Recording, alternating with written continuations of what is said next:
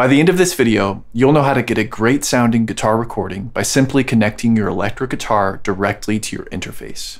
Instead of using a guitar amp and a microphone, we're going to be using amp modeling plugins.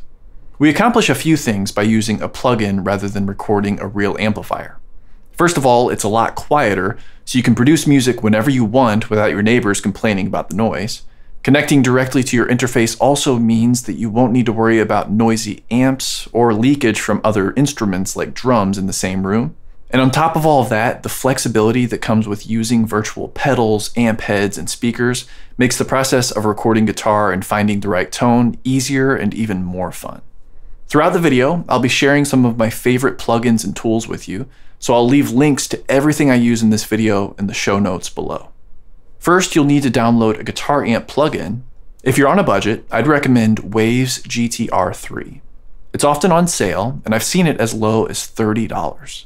You'll get a good collection of amp presets and pedals at an amazing price. I've been really impressed by IK Multimedia's AmpliTube. The amp modeling is very realistic, and the combinations of pedals, amps, speaker cabinets, microphones, and microphone placements are endless. Once you've got the plugin installed on your computer, you'll just open up your DAW, create a track for the guitar, and set up the plugin as an insert on that track. I'm going to use AmpliTube. Next, it's time to connect your guitar to your DAW. To do that, I'll need a 1/4-inch instrument cable and an audio interface. I'll be using the Focusrite Scarlett 2i2. I'll connect the guitar to input 1 and set the input to instrument mode.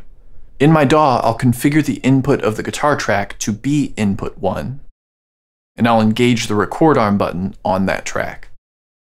Now I see some activity on the meters of that track. I'm going to play the guitar as loud as I plan to play in the recording and set the preamp knob on my interface until the meter in the DAW peaks at no more than -12 dB full scale. You may already be able to hear your guitar through the speakers at this point, but if not, just make sure that the input monitoring button is turned on the guitar track. In this case, I'm experiencing a lot of latency when I strum my guitar.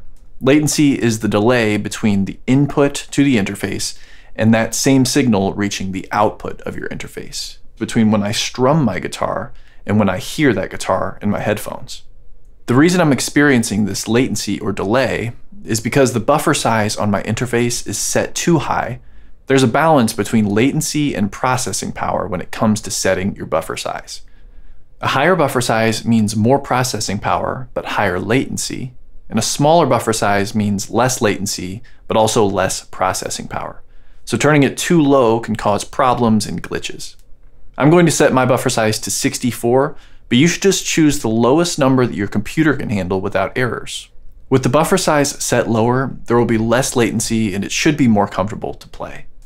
Before we record, let's roughly set up the amp plugin for the sound that we're going for. Keep in mind that the recording itself will be clean and nothing you do in this plugin right now is permanent. I'm going to use this amp within AmpliTube, and I'll also set up a simple pedal board. Now I can just press record and start playing.